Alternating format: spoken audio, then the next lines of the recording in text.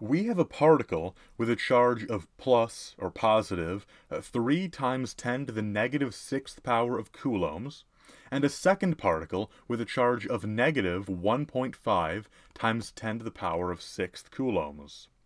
The two particles are 12 centimeters, or 0.120 meters, from each other.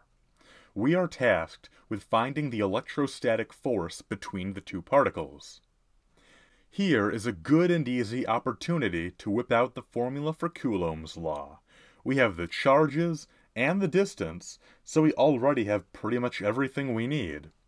It's worth noting that because of the absolute value symbols on the charges, the negative sign on the second particle's charge can be ignored. Also, don't forget to use the SI units for formulas like these, so make sure that you're using the R value, the distance between the particles, in meters rather than centimeters. That's why I made that conversion earlier on.